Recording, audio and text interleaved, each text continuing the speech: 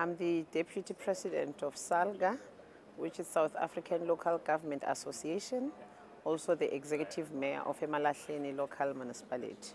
But it's quite a problem. Everybody wants to move to the big city because people migrate from their home or rural areas to where it's more urbanized because they want job opportunities. But the problem they create on the other side, it's the strain or the difficulty in terms of the planning of the other city they are migrating to, because they would want to go there, get a job somewhere, a fancy job they might not get, so they can't afford a decent living or to get a proper house to rent.